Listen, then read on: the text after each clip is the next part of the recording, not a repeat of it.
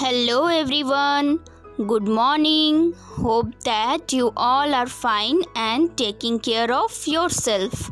Very good everyone. I am your Sushmita ma'am, and do you know what we are going to learn today?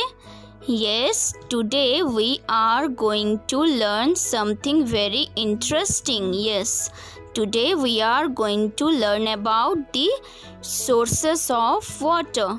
Yes, sources of water. Do you all know where do we get water from?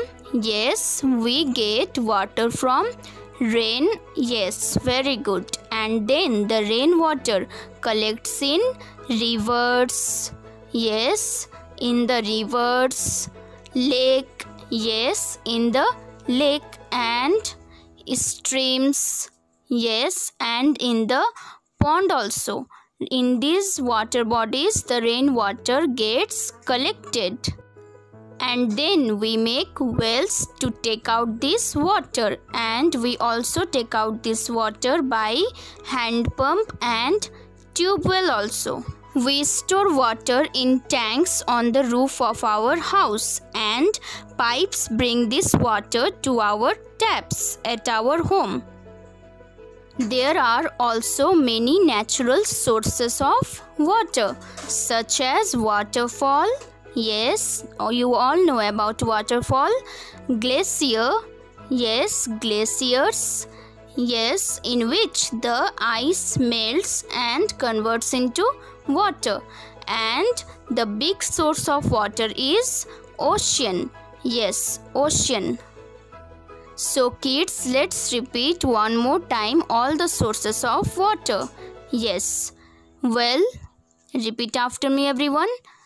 Hand pump. Yes. Tube well. Tap. Yes. Tap. The natural source of water is rain. Yes, rain. And the rainwater gets collected in lake. Yes, repeat after me everyone. Pond. Yes, pond. River. River. Stream. Stream. Glacier. Glacier. Waterfall. Yes, waterfall. And ocean. Yes, ocean. So kids, we should always drink clean and pure water. Yes, we should not pollute our water bodies, and we should not throw our garbages into our water bodies. If we can't respect our water bodies, then we will soon run out of water. And then what will happen? We have to drink polluted water and we can get sick. So we should always drink clean water and keep our water bodies clean, so that we can get clean and fresh water.